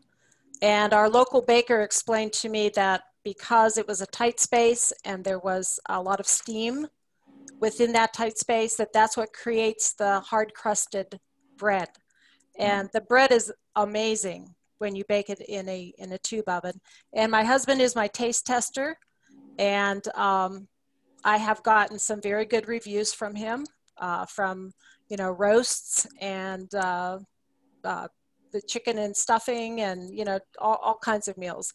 I think I've gotten a couple of 5s, and then some 4.8s, and but pretty good ratings. Yeah, I'd like to add to that one of my favorite experiences is when I'm training someone else how to solar cook, someone who's never seen it before from a different country, and I intentionally say, okay, I want to cook food from your country so that you will know how well this works. And some of the best reactions that I've seen have come from Kenyans who have tried solar cooked ugali for the first time, and they really didn't want to believe that it was even possible. and sure enough, it did work. So that was an exciting moment when you can demonstrate with foods from another culture. Jennifer, you've been very quiet. Would you like to add in about solar cooked food? I'd love to. Thank you for asking, Alan. Being the newest solar cooker to the group, I think that I ask myself regularly, why do I do this? And what prompted me to do it obviously was Mary and her history with solar cooking. But what keeps me doing it is the fact that I can cook anything that I want within one of the solar ovens that we own. My favorite was the solar suitcase that I made early on. And I think that was proving to myself that I could make a solar oven. And I think it is important that new solar cookers are really willing to experiment and be patient, because it doesn't always come out perfectly the first time, but it's a lot better than some of my experiments within my conventional kitchen. So when I cook outside in the sun, there is something about it that you're making a commitment to the environment, and you're making a commitment to yourself, because you're making a choice. You have a kitchen full of appliances, and you can use any one of them to solar cook, or to any one of them to cook, but only a solar oven will give you the satisfaction of cooking with the sun. So I'm very happy and pleased, and thank Mary. And, this was a great beginning to our journey, but solar cooking is a really valuable tool, tool, and it's an educational tool that we've really come to enjoy sharing with others. Wonderful. And it seems that you've all answered Caitlin's question about what is your favorite thing to solar cook, between the lovely bread to local cuisines to anything that you can possibly think of. Cake. Yeah, lovely. Oh, hey, okay. So I had one slide or one video of cake that is vegan chocolate cake, which we entered into a contest for best dessert, and we won the best dessert at a taste event.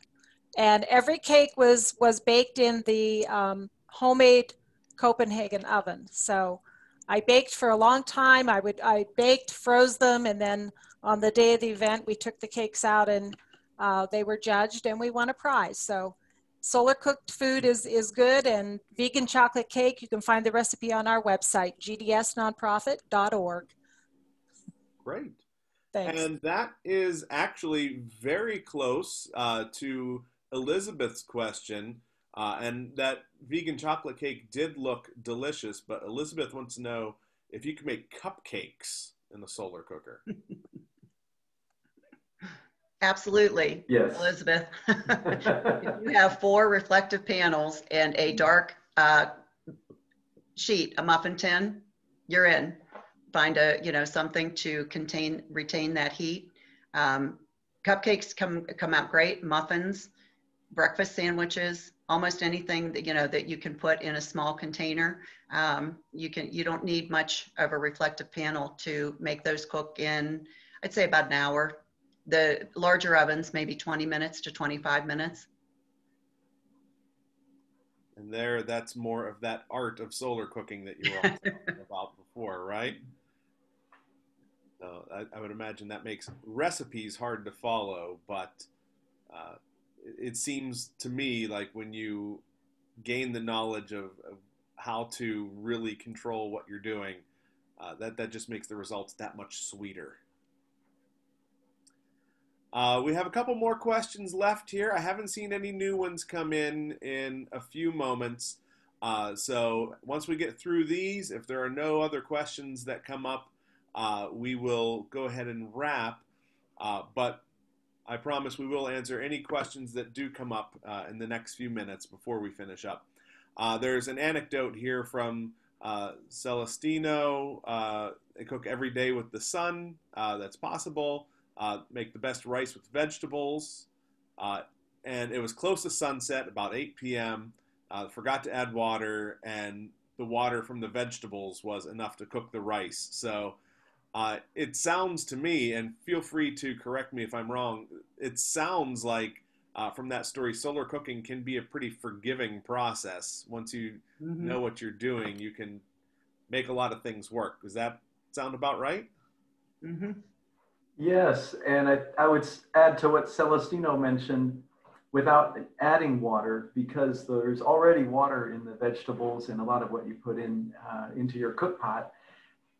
The term waterless cooking is sometimes used, is that you don't have to add water. You just put the vegetables in and or whatever you have that has water in it, it will cook from the inside in a way. Water it takes a lot of energy to raise the temperature. So actually with solar cooking, that is something that you would want to do, is try to minimize the amount of water that you're using. So if you wanted to hard cook some eggs, you don't need to actually put them in a pot of boiling water. You do not have to use any water at all. You can just take the egg and put it into the solar oven, no water, and it will cook. Yes. So John has a question. Is there only one sweet spot for the heat? And to me, that sounds like the focus of like a parabolic reflector, or maybe in the center of a box oven. Or can you move the cook pot to a different position to have the difference between a boil and a simmer? Yeah, there's a lot of room for creativity and usage of these ovens, and solar cooks will develop a style that works well for them. And indeed, you can lift the pot away from the focus point, and then that would reduce the intensity of the light that's at the bottom of the pot. But I would suggest that anybody trying to do that sort of thing, if you're using a reflector, is really to just be sure that you know what you're doing, that you've been properly trained, because now you're getting into the zone, you're putting your hands into the focused sunlight. So training, I should emphasize there, is you should know what you're doing. You're handling hot cookware, so these are not toys. These are appliances. They're cooking appliances. Wear hot gloves, oven mitts, and that can be very useful. There are sweet spots for ovens. If you think of the glass face of a solar oven, if the glass is facing straight to the sun, so this is from a side view, this is sunlight coming in. It is most effective when this is coming in at a 90-degree angle. So that can help optimize your input. And then another thing I want to add is you do have to track, like if your fruit's going to be out for a few hours, we know the sun moves. Well, the sun doesn't, but it appears to move in the sky. So you do have to every so often go out and turn the cooker so that you don't lose that direct sunlight coming into the cooker and off of the reflectors and into the cooker. And then one other thing I want to mention too, that dealing with your reflectors, you do have to practice, as Alan said, you have to be safe with these. They're not toys. And you have to make sure that your reflectors are aligned to go into the oven and not like onto your patio furniture or,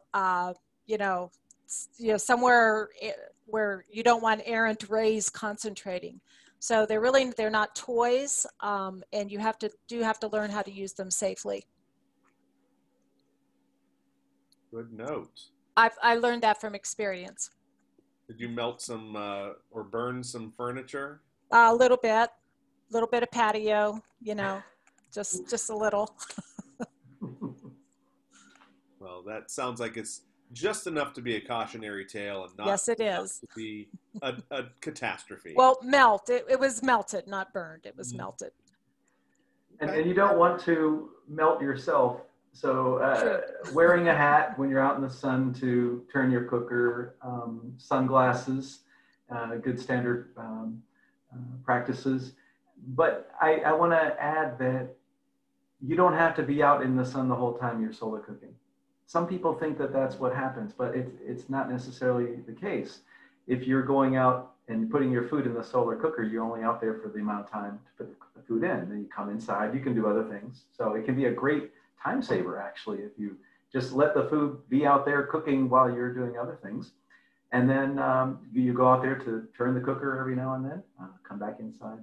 Even with parabolics, something that I like to do is put up an umbrella, and I stand under the sunbrella umbrella, and I stay in the shade while the parabolic is just outside, because the parabolic is more of an active form of solar cooking. You do need to stay with it. You turn your food, and it's a lot of fun. You get the sound and the smell all there, as if you were cooking over a range that's heated. Yeah, take the proper precautions and you'll be fine. Good notes. We do have a pair of questions here from Constance, and I also have one of my own that I will ask, but we'll get to Constance's questions first. First question, I believe this one is for Alan, it's amazing you can make ugali in a solar cooker. Do you have any pictures to share? I do. I don't know if I have any dialed up in this presentation, but I certainly do have pictures. So Constance, if you could write to us at info@solarcookers.org, I would be happy to respond and share a picture with you. So yeah, and I've tasted it. I think I might even have some video to share, but we could start with some pictures. Yes. Mm-hmm. Excellent. And the other question from Constance, is how receptive have various governments in developing nations been to solar cooking? I love that question because it opens up a can of worms that is policy decision making. And I guess my answer is it's hard to know. It's hard to know because you're talking to politicians, policymakers, and when you meet them at the United Nations, for instance, there's generally interest. And so you might think, all right, we got one. we have someone who's friendly to solar cooking, and you never really know what's going to happen when that policymaker that you've met and made a connection with, what's going to happen when they go home and they have to work with their committee and make decisions on what to do. So there are some best approaches for keeping their interest. And one thing we do is we ask that people sign up for more information from Solar Cookers International, so we can have their contact information and we can build on a relationship. Reaching out to them specifically and asking them, for instance, would you be willing to endorse something or help us in some way? But maintaining a communication is important.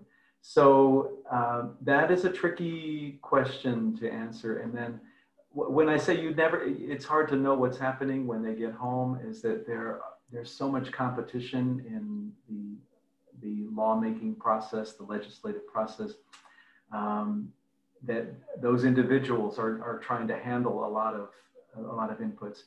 But I have to cite that there have been some fantastic responses where we've had follow-up that has actually led to results. There was a delegate from Uganda who went home with a solar cooker after one meeting. And also we have kept in touch with some of the policymakers who are actually making differences. So it will depend. And that's part of our job, is to push solar cooking as much as we can with these individuals so that we can really get it to stick. It's really helpful that solar cooking is what we call a cross-cutting solution, that it can have so many benefits across the board. It's not just about cooking, but it's a social benefit, it's an environmental benefit, a health benefit, and on, a financial benefit. And when you show all of this and you can present the evidence, then that's when they listen. I hope that helps answer your question. Couple more questions. My question that I wanted to throw out there, and then we'll get to John's question here next, is here in Pennsylvania, Ohio, New York, we have a pretty strong seasonal difference in the angle of the sun coming in. Obviously, a lot less daylight, available for cooking. But with that angle of the sun in our winter months, does that have a big impact on the cooking, or is it just shortening the window of cooking each day? Mary or Jennifer, would you like to start with how that is in your area? Because you're sure. To... Yeah, we're very weather dependent. When the sun, my particular experience is it's more difficult for me to cook now because I have to find the sun, and it's not always just the angle of the sun, it's what's blocking it. So, I live in a neighborhood with houses that are fairly close together, lots of trees. So during the summer season, that sun is overhead, so it's unobstructed. As it starts to go lower, I'm chasing it. The last meal I was able to cook recently, I had to move the solar cooker 3 times. So I was literally chasing the sun around the front yard and the side yard and the neighbor's yard. And so that can be an issue. We have good neighbors for the most part.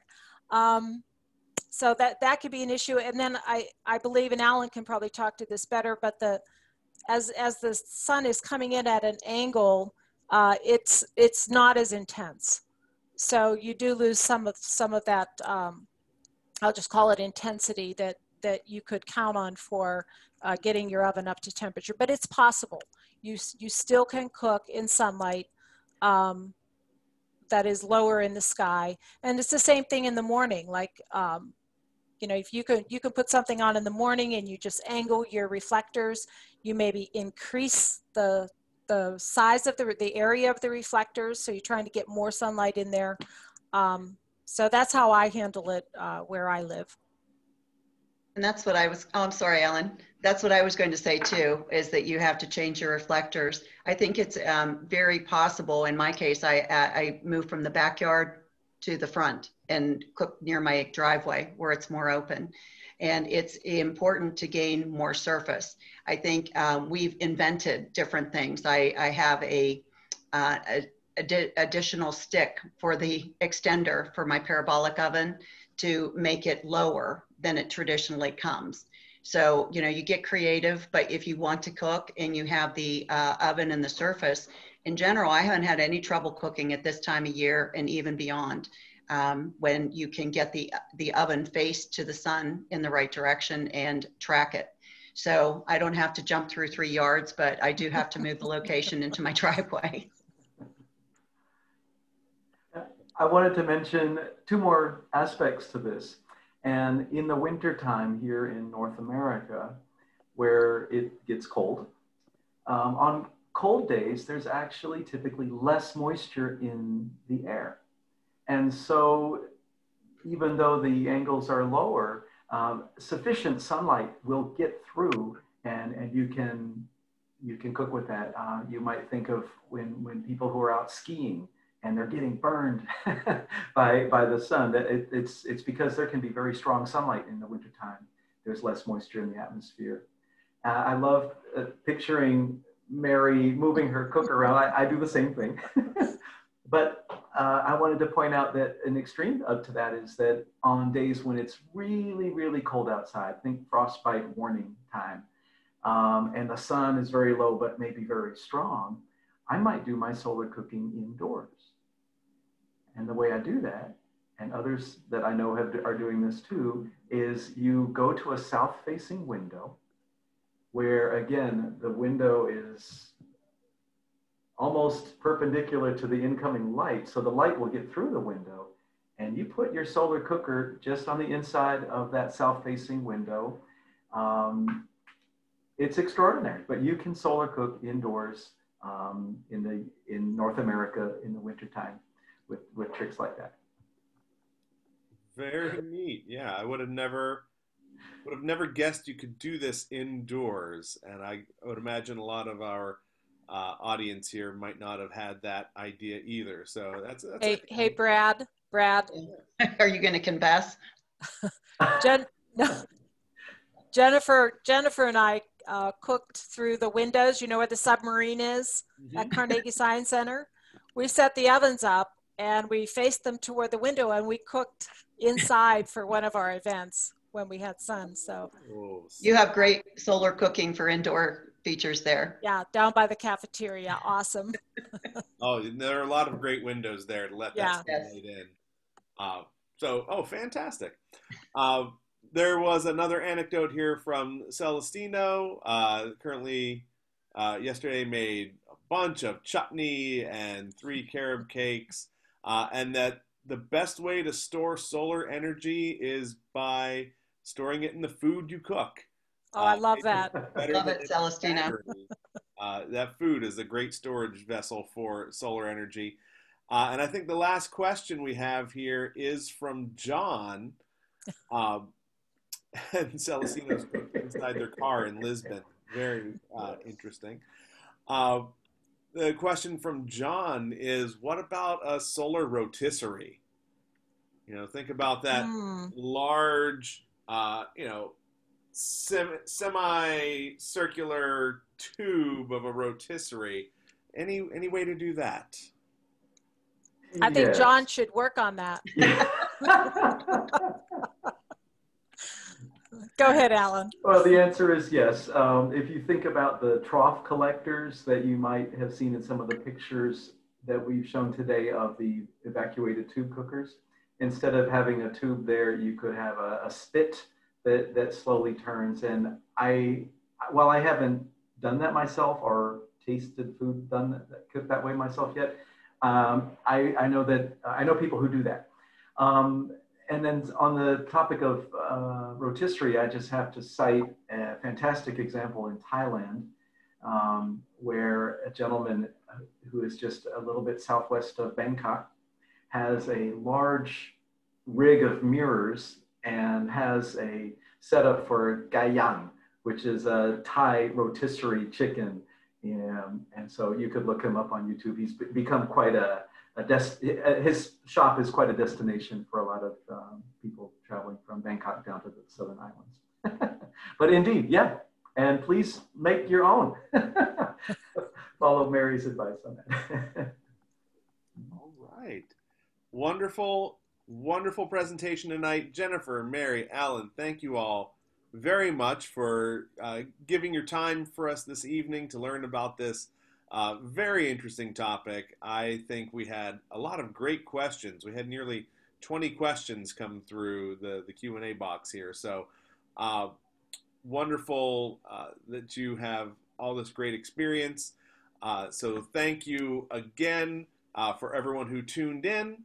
And thank you again to PPG and Cook Mayo Site for supporting Café Sci here with us at Carnegie Science Center. We will be back next month, December 7th, with our next presenter, and the topic will be innovation strategy for the polymers industry with Raj Krishnaswamy. So make sure you tune in for that one, and we will have more Café Sci coming to you in the new year. Thank you all again for being here, and have a wonderful night. Bye, everybody. Thank you. Thank you. Bye-bye. Thank you.